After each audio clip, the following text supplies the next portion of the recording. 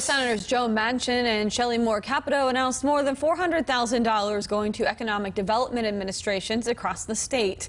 Region 6 will receive $70,000 of that money. The money the senators awarded the region is the last of a 3-year award. Directors of Region 6 say the money will go towards providing technical assistance to the counties they serve. We do a lot of water and sewer projects. That's mainly our focus through Region 6, but it assists in providing operations here at Region 6 for staffing, for data information, mapping, those type of things, as well as administration services that we offer to our clients.